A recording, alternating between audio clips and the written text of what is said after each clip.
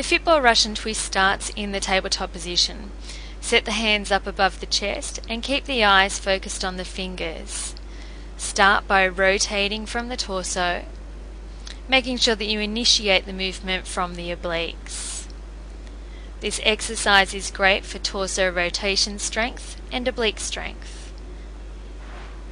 This exercise can be advanced by holding a weight plate in the hands, a medicine ball, or by sitting up in front of an adjustable cable.